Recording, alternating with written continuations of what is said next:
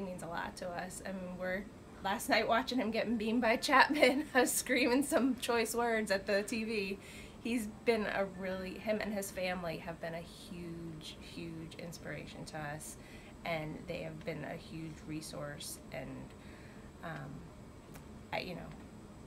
the kind of guy, first of all, his parents, to raise a guy who gives so much when he's got so much going on, it does a lot for the people in this hospital and on the 17th and 18th floors.